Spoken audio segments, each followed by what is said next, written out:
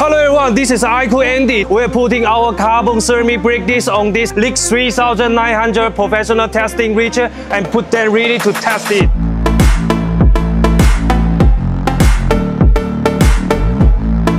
Today we are using our ICOOH IC6 6-piston brake caliper with the carbon ceramic brake disc 380mm. This is the new material carbon ceramic. So let's see the result. Have a look. This is our ICOOH carbon ceramic brake disc. It looks very light, right? You can feeling it, and it is lighter than the normal brake disc a lot. It's very quick with the handling hit. Even if you brake harder over and over, it keeps the working perfectly. So let's go. Now the machine is turning up.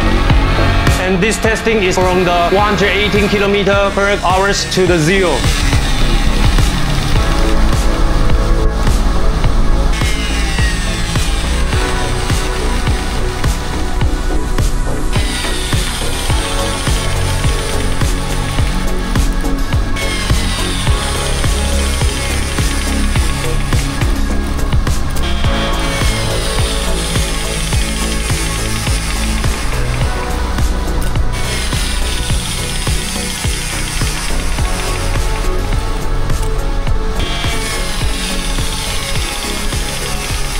Now our ICOOH carbon ceramic disc is at the testing. You can see the testing data. The temperature is more higher than the friction coefficient is more higher. You can see here. Now it's the number 14. The test. The friction coefficient is the 0.63. The temperature is the 6744 degrees. The friction and degrees, you can see the data difference.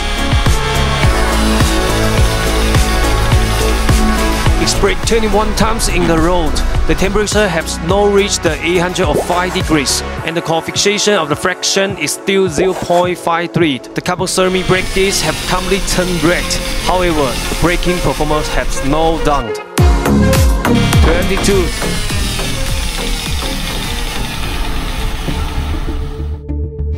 23.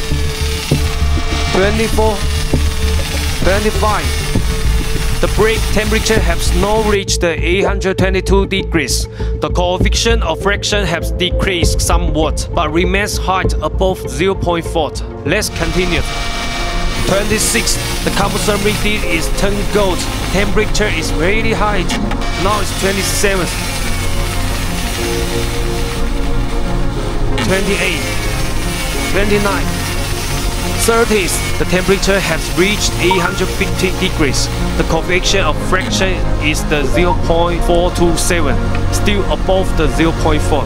Okay, welcome. Today the test is success. After the all extreme testing, our carbon ceramic brake disc and IC6 caliper is totally fine and still keep the good performance. It's proof our ICOOH ceramic product is truly reliable. It's not about for look, it's the real performance. It's let you driving fast and stop with the confidence. Just go ahead, push the limit. We will got you covered. Thank you so much and see you next time.